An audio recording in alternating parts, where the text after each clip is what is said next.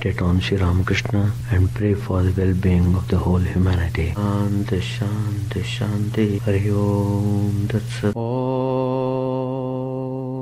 Tapakaya Dharmasya Sarvadharma Swarupine Tapakaya Dharmasya Sarvadharma Swarupine Avatar Varishtaya Ramakrishna Te Namah. Asato ma sadgamaya tamaso ma jyotirgamaya mrityorma mritangamaya. Om Shanti Shanti Shanti. Let us bow down to Sri Ramakrishna, the embodiment of all religions, the Supreme God Incarnate. Let us pray to Him to lead us from the unreal to the real, to lead us from the darkness of ignorance to the light of knowledge, to lead us from death to immortality. In the last class, we have started the topic Vedanta, the light of knowledge. And it is very important to know that in order to dispel darkness, you have to bring the light. Vedanta is the light. As long as people are deeply involved in worldly things, worldly matters, worldly activities, worldly ways, they are totally in darkness. As long as they are in darkness, they cannot overcome suffering. So, they can't have real joy in the life as long as they are in darkness. That means as long as the mind is dipped in worldliness, totally dipped, it has become like a wet matchstick. Strike it any number of times, you won't get the light.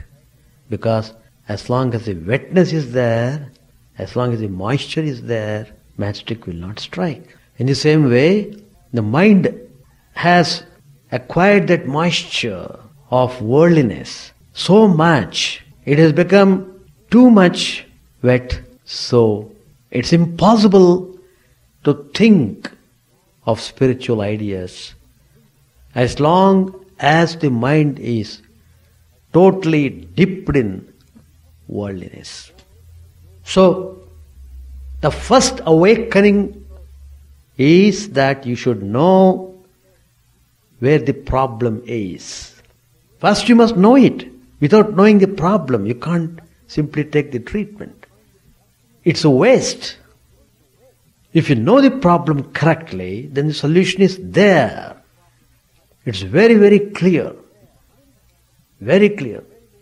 And the Mahatmas come to show the solution, to point out the problems and to give remedies.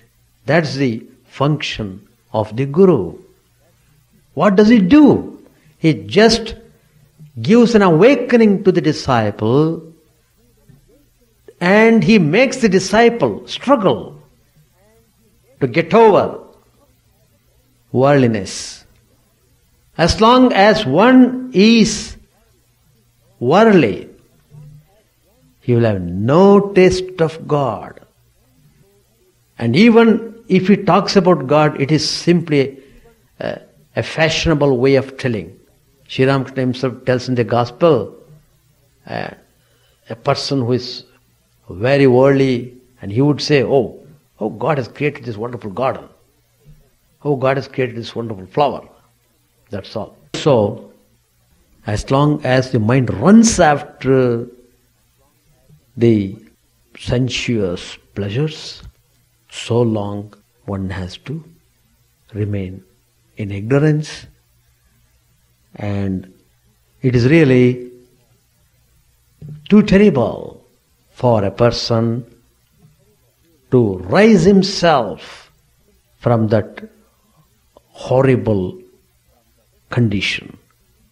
So, that's why we insist upon to be in touch with holy people who speak about spiritual ideas, who discuss about the spiritual matters, who really kindle the light of knowledge, who alone have that power of drying up the wetness of the mind, drying up the moisture of the mind. So cleansing of mind is a very important factor. Then the light of knowledge shines wonderfully, beautifully. Well, once you see that shining of light, you will be in ecstasy. So, for most of the people, this world is the reality. As long as you hold on to this idea, you will never have spiritual light. We fail to realize that what we consider the world is only an abstract of reality and not reality itself. It is like a two-dimensional projection of a multi-dimensional entity.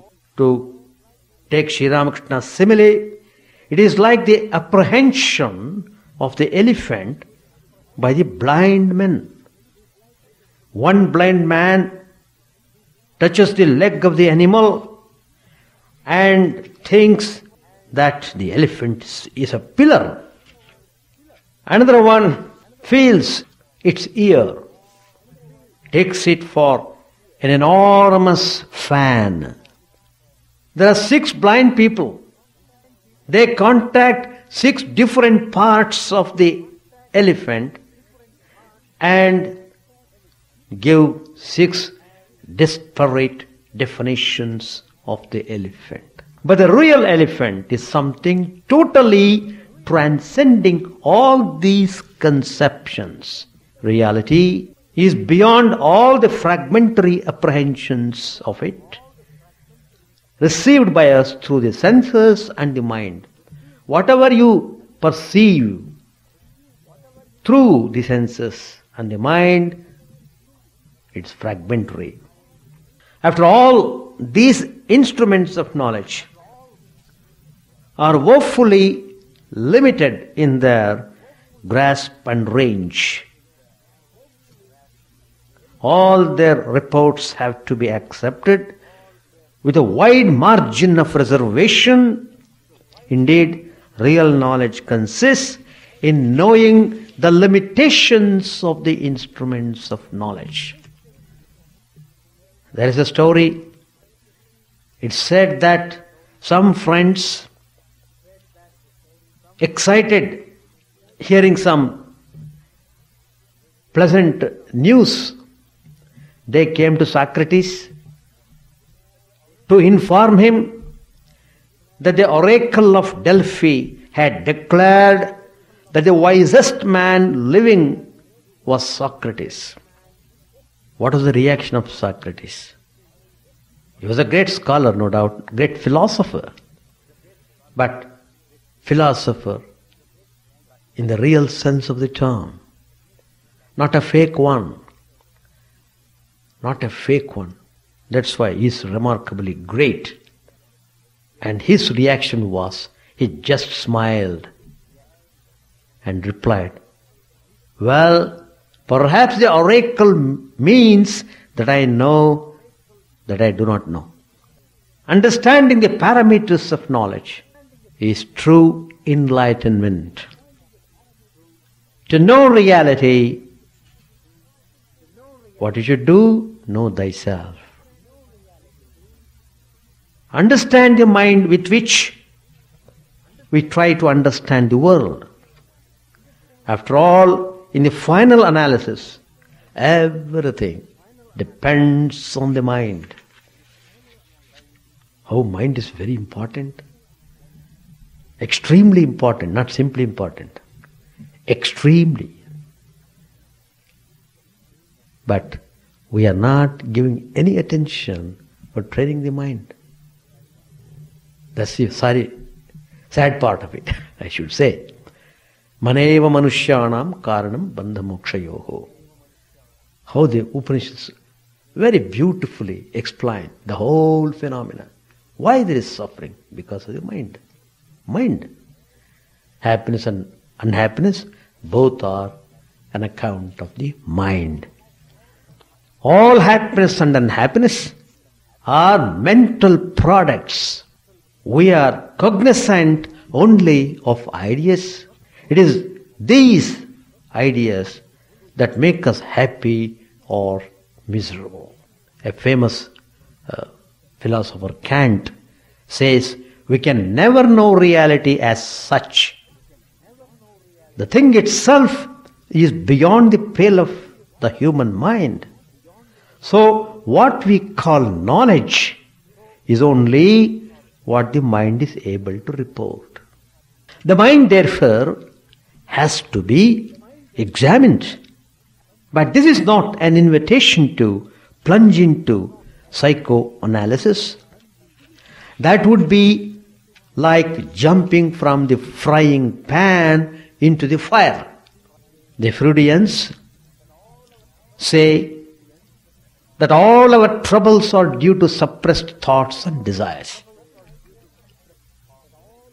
Certain ideas and feelings are considered taboo by that part of the conscious which is termed the censor. These vetoed concepts and emotions sink into the unconscious, and there, like the fallen angels in Milton's Paradise Lost, they abide their time to avenge themselves. Underground, they form gangs called complexes and start secretly influencing and directing the conscious mind. A slip of the tongue, for instance, is not just an accident. It is but a clever surfacing of a suppressed thought hiding in the unconscious. A spurt of anger or violence is only the opportune upsurge of an outlawed desire. Hence, the psychoanalyst's technique is to expose the unconscious to the conscious. He encourages the patient to recall to memory various incidents of the past so that the latent thoughts, feelings and cravings may come up and provide clues to otherwise inexplicable actions. The reasoning is that once you know the underlying cause of a trouble, you can eliminate it through discrimination. To illustrate from a case history, there was a doctor who had just taken his degree and set up practice. He was having daily nightmares that he was being harassed by the income tax authorities. Now it is said that dreams are wish fulfillments. What we are unable to do or enjoy during the waking hours, we compensate by doing and enjoying in the dream. But then, being harassed cannot be a wish fulfillment. So the doctor consulted a psychoanalyst. After a lot of probing, the young man admitted that he had great ambitions and he was eagerly looking forward to making money. Now in the dream he was putting himself in a position of such affluence that the attention of the income tax authorities was being drawn to him. The harassment may not be pleasant, but the situation that had initiated the harassment was certainly desirable to the dreamer. So far so good, but it is not much good. Psychoanalytical interpretation bristles with difficulties. Many of the complexes latent in the unconscious emerge heavily disguised. It is not easy to pry off their masks. The psychoanalyst's verdict is often the gambler's throw. He gives us a plausible interpretation and trusts to luck. It is a patient who suffers. A mistaken interpretation may lead to disaster. In fact, psychoanalysis is able to tackle only superficial problems. That's all. It cannot deal with causes deeper down. The unconscious of an unimaginable depth and what all monsters are lurking there defy imagination. Also, some of these suppressed desires, when accidentally hit upon, retaliate fiercely. They are like a wounded tiger, which is much more dangerous than an unwounded one. It is fashionable to compare psychoanalytical therapy to cleaning a well. They give this example. It is pointed out that when a well is being cleaned, a lot of muck comes up and the water turns dirtier than before when you are cleaning. But after all the muddy water has been bailed out, the fresh water is pellucid, is very clear. The simile overlooks the fact that unlike the well, the mind cannot take a holiday. We may refrain from using the well for a couple of days to give it time to recoup itself, but our mind has to be actively working every minute of the 24 hours. With a muddy mind, the results are bound to be muddy. Also, it must be remembered that the unconscious does not lend itself so quietly to bailing out. As the Upanishads put it, it is more like trying to empty the ocean with a blade of grass.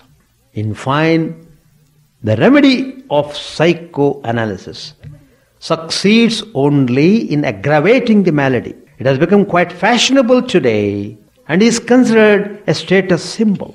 But the only one who profits by it seems to be the psychoanalyst. So, what I wanted to point out is that these psychoanalysts cannot tackle the mind, cannot remove all the dirt of the mind. Their treatment is only extremely superficial. And there are many people who are under the psychiatric treatment, always under sedation. What kind of life it is? No doubt it helps in an extremely initial stage when the mind has not been totally sick, but then psychoanalyst is not the solution to deal with the problems of mind. Our scriptures provide us better and safer solution. How? In what manner? We will take it up in the next Tuesday class. Page 634. Vijay said humbly to the master, "Sir, please give me permission. Only then will I sit on the platform." Master said with a smile, "What shall I say? Pray to God yourself. He belongs to all. Even as Uncle Moon is the uncle of all children. You have nothing to fear if you are sincere." On being further requested by Vijay, the master said, "Yes, go. Follow the rules. Everything is all right if one has sincere love for God." Vijay sat on the platform and conducted the worship according to the rules of the Brahma Samaj. At the time for prayer, he repeatedly called on their mother, touching the hearts of all. After the worship, their host entertained the master and the devotees with a sumptuous feast. Soon they were ready to return home.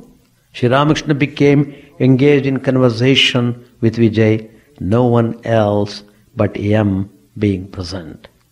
Master said, "You prayed to God, addressing Him as Mother. That's very good. People say that the mother's attachment to the child is strongest than the father's. A son can force his demand on his mother, but not on his father. Once cartloads of money were coming from the estate of Trailokya's mother. They were guarded by many red turbaned stalwarts armed with big sticks. Trailokya, who had been waiting on the road with his men, pounced upon the money and took it away by force.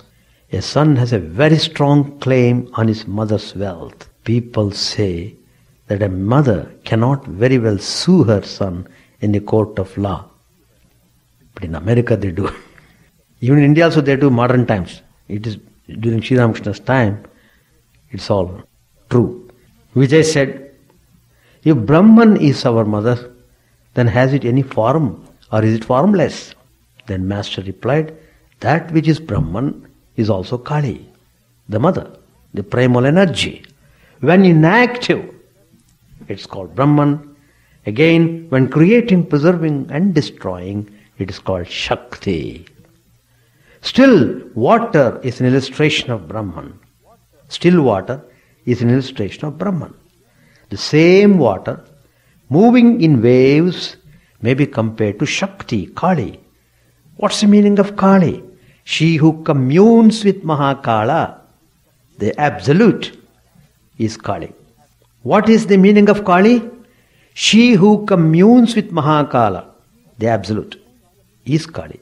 She is formless and again she has forms. If you believe in the formless aspect, then meditate on Kali as that. If you meditate on any aspect of her with firm conviction, she will let you know her true nature. Then you will realize that not merely does God exist, but He will come near you and talk to you as I am talking to you. Have faith and you will achieve everything. Remember this too. If you believe that God is formless, then stick to that belief with firm conviction. But don't be dogmatic. Never say emphatically about God. Never say emphatically about God that He can be only this and not that. You may say, I believe that God is formless, but He can be many things more. He alone knows what else He can be. I do not know, I do not understand. How can man with his 1 ounce of intelligence know the real nature of God? Can you put 4 shares of milk in a 1-share jar? If God, through His grace, ever reveals Himself to His devotee and makes him understand, then he will know, but not otherwise. We shall stop here. So, we have to light up the knowledge. Knowledge is the light. That's the way to dispel the darkness. See, the knowledge, the light, once you see that light, you are in ecstasy. And to taste that ecstasy, you cherish devotion, bhakti. So to taste knowledge, to taste jnana, you must have bhakti. So, bhakti is very, very much needed to experience, to taste, to feel the joy of seeing God, the joy of knowing truth, the joy of knowing thyself. So bhakti and jnana, they are inseparable. Why, when you see God, you go into ecstasy and shed tears? The tears of joy are the expression of love towards God. And that love is because of devotion. That's how bhakti is connected. The other way is also true. Once that knowledge is awakened, once you know that God is the only real thing and God is the goal whom I have to reach, then with that knowledge firmly established in your mind, you pursue it and reach it. When you reach it, you will be shedding tears of joy. That is, your knowledge culminates in bhakti, devotion. See, so which is superior, which is subsidiary, which is secondary? Both of them are primary. One and upwards and reverse of the same coin. Knowledge on one side, devotion on the other side. But then the karma is their action. Karma is generally the struggle to reach the goal. That is generally defined as karma. You are struggling to meditate upon. You are struggling to concentrate the mind. You are struggling to cleanse the mind. You are struggling to get over the darkness of ignorance. All these come under the realm of karma, action. You are trying to destroy the evil forces by resorting to good forces. You are struggling to give a good fight to the evil forces. And this process of constant fight is under the realm of action, karma. And meditation is nothing but concentration of the mind, which helps you to come very close to God, to come very close to the light of knowledge. Once you have come, the purpose of meditation is over, and once you are in that shining, soothing, blissful light, you enjoy immensely perpetual joy. You are tasting the love of God. You are tasting the experience. That is, when the knowledge is finally awakened, you are full with devotion. But when you use the devotion as the means to realize God, then at the culmination of devotion, you become ecstatic by the knowledge, by the revelation. You see God revealing to you, and that's the beauty of that. So, there need not be any conflict between knowledge and bhakti, and both are required, both are important, both are useful, both are helpful, both make us, our happiness, more solid and permanent.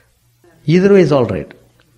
You can use knowledge as a means, but finally it ends up in bhakti. But you can use bhakti as a means, you end up in knowledge. Bhakti is required to taste it. You require the tongue to taste the sweets.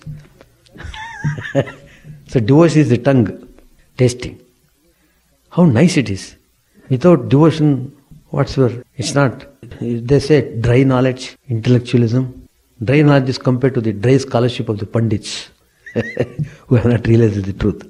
But the real knowledge is a person who has real knowledge. Oh, he's so beautiful because he manifests that quality of knowledge through devotion, through love. He loves everyone. That when once you love it, you are coming under the realm of bhakti. That's the beauty. That's the beauty of the... Well, but anyway, we have to struggle. By struggling only you get. Not simply, let me do it afterwards. It will never happen. If you say, I will do afterwards, you will never be able to do it. That afterwards will drag you towards the end. Not only that, it may drag you towards your next life also. When you are born next time, again you will drag afterwards. When? The more you drag on, the more difficult for you to rise up yourself. That means you are allowing the mind to become more and more wet. It absorbs more and more moisture. It becomes heavy, like the snow, accumulated snow, it becomes ice. How terrible it is. Even the sun cannot melt the ice. It becomes so heavy and solid. How difficult it is to break the ice. Stronger than the stone, stronger than the rock. Like that mind also. It becomes worse and worse. But the more the mind becomes worse, the more you will suffer. That's the point. So why do you allow your mind to that state? Never allow it. That means you have to struggle. Once that you know the truth, immediately you start up doing things. Never say afterwards. In spiritual life, afterwards has no meaning. Afterwards has no meaning in spiritual life. This moment, today, this moment, that's important. Do that sincerely, positively. That will take care of everything. That's the way. Thank you very much. Chant the name of the Lord and His glory unceasingly, that the mirror of the heart may be wiped clean and quench that mighty forest fire, worldly lust, raging furiously within. O name, stream down in moonlight on the lotus heart, opening its cup to knowledge of thyself. O self, drown deep in the waves of His bliss, tasting His nectar at every step, bathing in His name that both for weary souls. Various are thy names, O Lord. In each and every name thy power resides. No times are rest, no times are set, no rites are needful for chanting of thy name. So vast is thy mercy, how huge then is my wretchedness, who find in this empty life and heart no devotion to thy name. O my mind, be humbler than a blade of grass. Be patient and forbearing like a tree. Take no honor to thyself, give honor to all. Chant unceasingly the name of the Lord. O Lord and soul of the universe, Mine is no prayer for wealth or retinue, the playthings of lust or the toys of fame.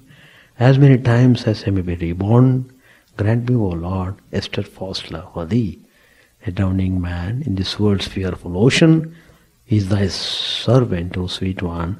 In Thy mercy consider him as dust beneath Thy feet. Ah, how I long for the day when an instant's separation from Thee, O Lord, will be as 1,000 years. For my heart burns with its desire, and the world without Thee is a heartless void. Prostrate at Thy feet let me be, in unwavering devotion, neither imploring the embrace of Thine arms, nor bewailing the withdrawal of Thy presence. Though it tears my soul asunder, O Thou who stealest the hearts of Thy devotees, do with me what Thou wilt. For Thou art my heart's beloved, Thou and Thou alone. O Lord, lead us from the unreal to the real, lead us from darkness to light, and lead us from death to immortality. May all be free from dangers, may all realize what is good, may all be actuated by noble thoughts, may all rejoice everywhere. May all be happy, may all be free from disease, may all realize what is good, may none be subject to misery. May the wicked become virtuous, may the virtuous attain tranquility, may the tranquil be free from bonds, may the free make others free. May good betide all people, may the sovereign righteously rule the earth, may all beings ever attain what is good, may the worlds be prosperous and happy. May the clouds pour rain in time, may the earth be blessed with crops, may all countries be free from calamity, may holy men live without fear. May the Lord, the destroyer of sins, the presiding deity of all sacred works, be satisfied, for He being pleased, the whole universe becomes pleased. He being satisfied, the whole universe feels satisfied.